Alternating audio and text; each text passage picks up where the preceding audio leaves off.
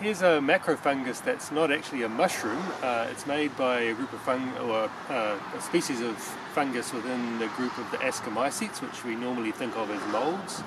And so this is from the genus Peziza. If you can zoom in, you can see a few of these under the flax here. And so these are classic cup shape or disc shape fungi. And so this is Peziza. It might be Peziza domestica.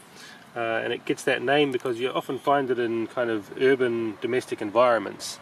And the first time that I really came across this fungus was back when I was a student. I had a car and my car leaked, and so the carpet inside the car was always wet, and I actually grew quite a lot of these on the carpet. So you might be able to see these growing in quite domestic environments like that.